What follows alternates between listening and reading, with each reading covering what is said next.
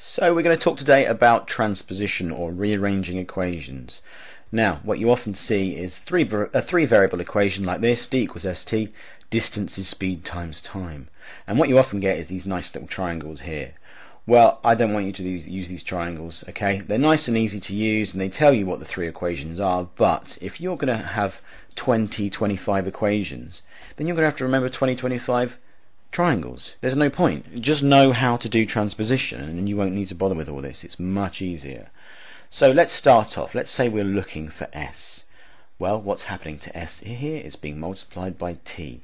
How do you stop s being multiplied by t? You divide it by t. And the golden rule: what you do to one side, you must do to the other. It doesn't matter what you do. You could multiply it by 1 billion. As long as you do it to the other side as well, that's absolutely fine. So we've divided that side by t, so we have to divide that side by t as well. These two t's cancel out, and we're left with s on its own. And if we tidied it up and put the s around the other side like it should be, there we go. S equals d over t. There's our equation. What if it was, let's go back to where we were before, what if it was t we were after? Exactly the same. T is being multiplied by s, so we want to get rid of this s. What do? If it's been multiplied by s, we divide by s. What we do to one side, we do to the other. These two s's cancel each other out, and we're left with t on its own. And let's tidy it up, let's put the t over the other side. There we are.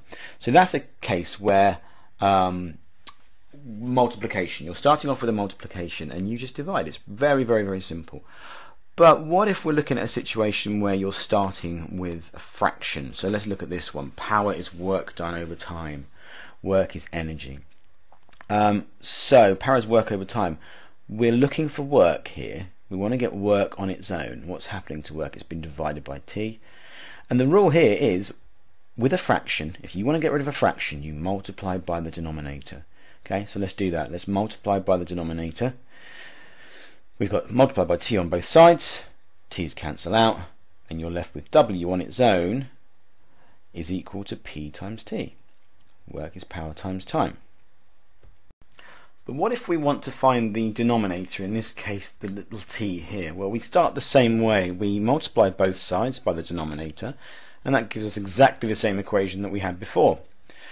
Now we want t, so it's obvious what we need to do to get t. We've got to go one more step. T is being multiplied by p, so we divide by p, and you do the same to both sides, just like we did before. So you get this. Divide both sides by p, this p cancels this one out, and we end up with t on its own, and there we are. That's the equation, t equals w over p. Now look at this. This is what we started with, and we wanted t, we wanted the denominator. But look what's happened. W stays where it is. You just swap these around. So quite simply, I've just explained why, but when you've got a fraction and you want to make the denominator of the fraction the subject of the equation, just swap these two around. Much, much, much easier to remember. Right, let's finally end up looking at the kinetic energy equation. So we've got more than three variables here. KE, kinetic energy, is a half mv squared, a half the mass times the velocity squared. I'll go through an example. A 2 kilogram bowling ball has a velocity of 10 meters per second. Calculate the kinetic energy of the ball. Okay, so first of all, you do this half m bit. Okay, you multiply half by the mass. Now in this case, the mass is 2. A half multiplied by 2, a half of 2, of is what multiply means, is 1. So this whole section here in this blue box is just 1. So you could say this: kinetic energy is 1 multiplied by v squared. But you don't need to do that. You just assume that it's 1, so you don't need the number. So kinetic energy is equal to v squared. Okay, where do we go now? Well, velocity was 10, so 10 squared, 10 times 10 is 100 joules. Okay, so do the half m bit first, and then multiply that by the v squared bit. It's fairly simple. The exam board might be a bit nasty at some point and ask you to find v, find the speed that this thing is going at, the velocity it's going at. Transpose the equation for v.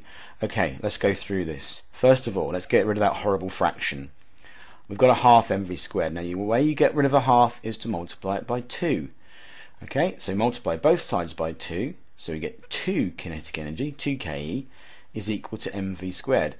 Okay, multiplying a half by 2 gives you a whole, gives you a 1, so we get this. We get 2 Ke equals mv squared. That's that fraction gone. Now remember, we're after v here, so let's now get rid of that m. Well, what's happening to v? It's being squared, but we'll sort that out in a minute. It's also being multiplied by m. So what's the opposite of multiplying it by m? That's going to be dividing it by m. So once again, you divide both sides. Now don't forget to do both sides, otherwise it's going to go wrong. And what you end up with is that m cancels that one out there, and you're left with v squared on its own. So we're getting really close. It's much tidier now. V squared. Let's tidy it up a bit more. Let's put the v squared on the other side where it should be. Just there. Okay, we're nearly there. Now we've just got to get rid of that square sign. How do we do that? Well, we take the square root. That's the opposite. So we square root both sides. And there we are. That's what you get. V is equal to the square root of 2ke over m. And then you just feed your numbers into that equation and away you go. Okay, so get rid of your half first, then get rid of your m, then get rid of your square sign. Okay, here we are then. Here's a few questions to have a go at. If you can rearrange these equations, then you should get these questions right. Pause the video right now, have a go at those questions, and then press play, and in just a second the answers will flash up. Okay, thank you very much for watching.